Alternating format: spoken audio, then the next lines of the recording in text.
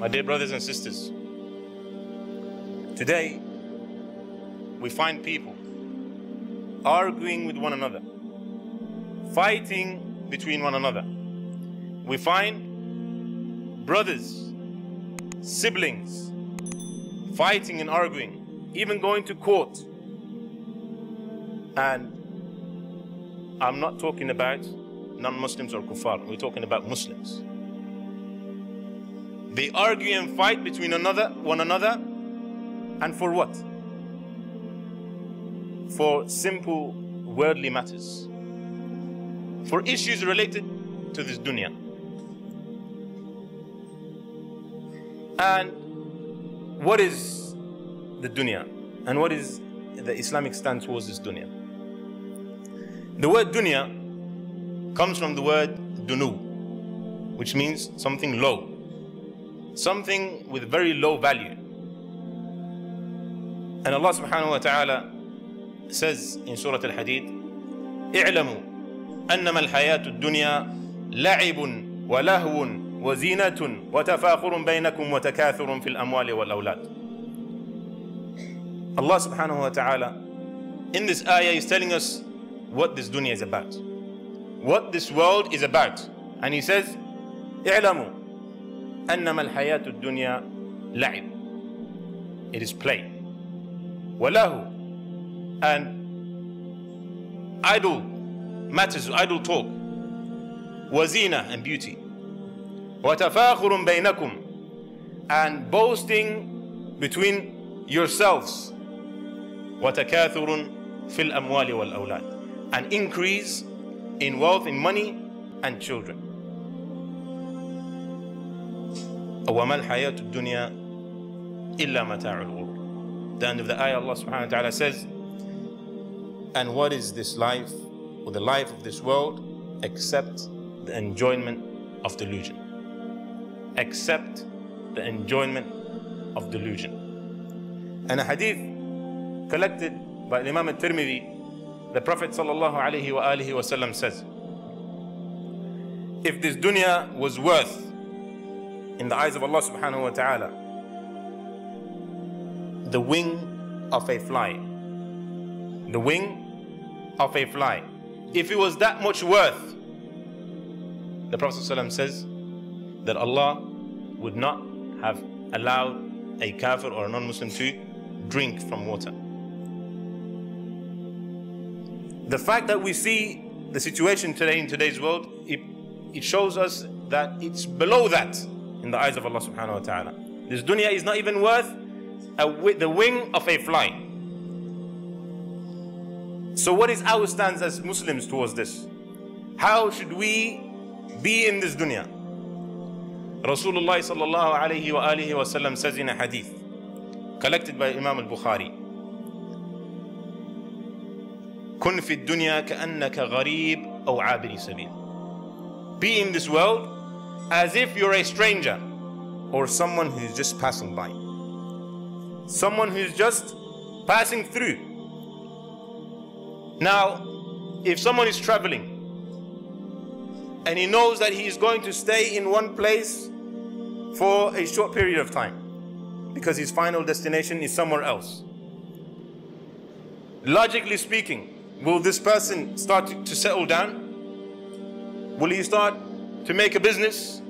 Will he start to build a mansion for himself? No. It doesn't make sense. Because he knows that his final destination is somewhere else. He's not going to stay. It's only for a short period of time. Ibn Umar radiyallahu ta'ala anhuma, the son of Umar ibn al-Khattab radiyallahu anhu, he used to say, if you go to sleep at night, do not expect to wake up in the morning. And if you wake up in the morning, do not expect to see the night. This is how Ibn Umar is telling us to prepare ourselves. That yes, it is good to do the things that we do in this dunya and make as much use and advantage of the things that we have. But He's telling us, always have the akhirah as your goal. Always have the akhirah as your goal. And Allah subhanahu wa ta'ala says in Surah Al-Ankabut, وَمَا هَذِهِ الْحَيَاةُ الدُّنْيَا إِلَّا لَهْوٌ وَلَعِبٌ وَمَا هَذِهِ الْحَيَاةُ الدُّنْيَا إِلَّا لَهْوٌ وَلَعِبٌ وَإِنَّ الدَّارَ الْآخِرَةَ لَهِيَ الْحَيَوَانِ. And this dunya and this worldly life is not but diversion and amusement. And indeed, the hereafter is the true and the eternal and the complete life. وَإِنَّ الدَّارَ الْآخِرَةَ لَهِيَ الْحَيَوَانِ. The hereafter is the true eternal life. This dunya is nothing but amusement and delusion. This, my brothers and sisters, this is the truth of this dunya. This is what the dunya is. And unfortunately, most of us, we strive and struggle for this dunya. And by saying so, I do not mean, my brothers and sisters, that we should completely denounce this world and reject everything in it and live in a cave somewhere in the mountain. La wallah, this is not the case. Because Allah subhanahu wa ta'ala says in the Quran in Surah Al-Qasas to the Prophet sallallahu alaihi wasallam, وَلَا تَنْسَ نَصِيبَكَ مِنَ الدُّنْيَا. And do not forget your portion or your share of this world. And he says in Surah Al-Baqarah, وَمِنْهُمْ مَنْ يَقُولُ رَبَّنَا آتِنَا فِي الدُّنْيَا حَسَنًا وَفِي الْآخِرَةِ حَسَنًا. And from them are those who say, O our Lord, give us in this dunya good, and in the akhirah good as well. So there is some khair, some benefit that we can have in this world. But the issue is, once we start to make this dunya our end goal and our main aim in life, that's where we're going wrong. That is where we're going wrong, my brothers and sisters. Our main aim and our goal should be the akhirah. And whatever we have in this dunya should be the means that we use in order to get to our goal in the akhirah. But we are often deceived by the dunya. One of the most beautiful examples, and I've given this example 100 times, of the reality of the dunya is the example given by Imam Ghazali rahimahullah about the dunya. He speaks about a man who's walking through the jungle, and whilst he's walking, he looks behind and he sees a lion chasing him, and he runs and he comes to a well and he jumps into the well, and whilst he's falling, he manages to hold onto some rope, and he breathes a sigh of relief and looks up. He sees the lion hovering over him, waiting for him, and he looks down, and beneath him is a large serpent with its mouth open, waiting for him to fall. And the only support he has is the rope. And after a little while, he sees a black mouse and a white mouse set upon the rope, and they begin to nibble it. Above is the lion, beneath is the serpent, and the only support he has is the rope. And now that's being nibbled at. And in front of him, he sees this honeycomb. And he looks at this honeycomb. And then he sticks his finger into that honey. And he takes that honey upon his finger and he places it upon his tongue.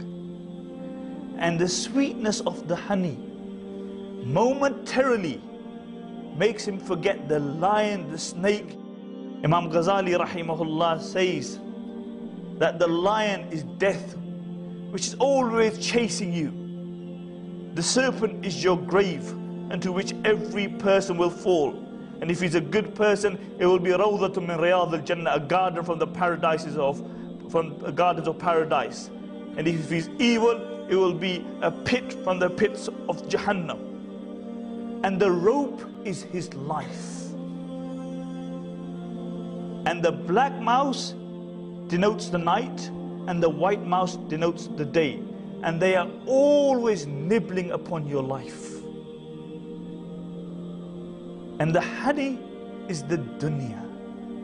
A man tastes the sweetness of the dunya and he forgets death. He forgets the grave. He forgets a day will come that he will die and he will have to stand in front of his Creator. And this is the reality of the dunya. This world is a stepping stone, is a means for us to attain what we want in the akhirah. So there are a lot of goodness that we can take from this world. But like I said, my brothers and sisters, this dunya is a delusion. We can easily be fooled by this dunya. Because once we consume too much, it becomes our main focus. And we lose sight of the akhirah. And we lose sight of our main goal, which is to please Allah subhanahu wa ta'ala.